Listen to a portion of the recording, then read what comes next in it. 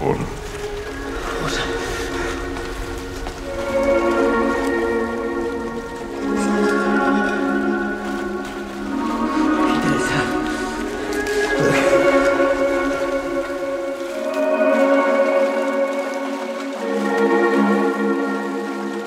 It's easy to be in love by the ocean, because when you're falling, that's where you go.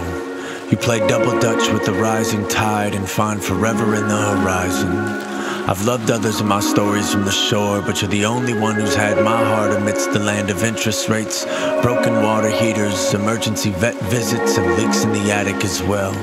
So we took 4 days away to celebrate a birthday, to feel the tickle in our tummies that happens when you fall, and to turn a straight line on a map into a ball of yarn. You look for birds, I look for water bodies, and it was my turn, so I suggested we take the detour to Lake Earl, because our adventures are all about going where we've never been before. We were standing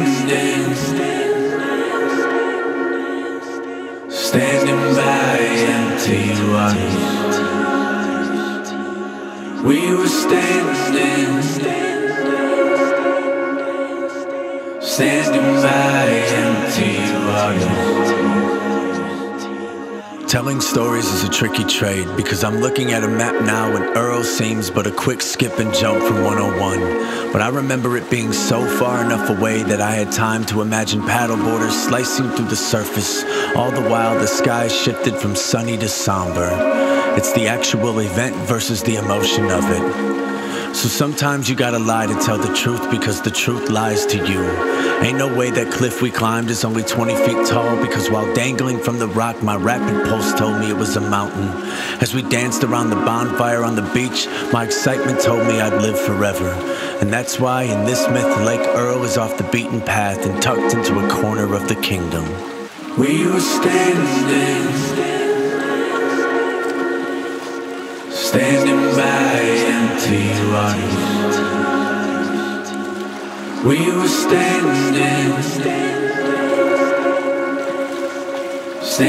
by empty waters. After meandering past houses that shared our green thumb sensibilities but waved flags of support for a different ruler, we pulled into a parking lot where the only signs of previous visitors were the weathered beer cans scattered throughout the tall grass that apparently once served as a sanctum. I've normally got a rule for hikes and excursions that begin at vacant checkpoints. I don't do them. Contrary to what 23-year-old me believed, I am not a lead explorer braving the uncharted. I'm a follower who needs reassurance that the way is safe, that there will be a return journey. But the water was right there and it was ghostly, and it pulled me to it like an unkept promise that keeps repeating, "This time I mean it." So I obliged and followed the beckoning call. What I thought was a task became a challenge, as each step towards the lake was devoured by the mud and muck. As a kid I figured I'd encounter more quicksand once I grew up, and this was the closest thing to it. I turned to you and asked you to take the photo so I could document this speech in my "Oh, the places we've been" scrapbook.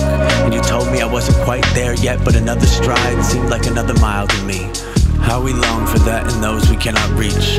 In that moment the wind whisked waves that died just beyond my toes, with the whispers of family and friends who only appear when I find myself in realms where I cannot stay, who only show up long enough for me to remember the last time I remembered them. And so with the lunge and a leap, I sank my feet into the shallowest depths of empty Lake Earl. We were standing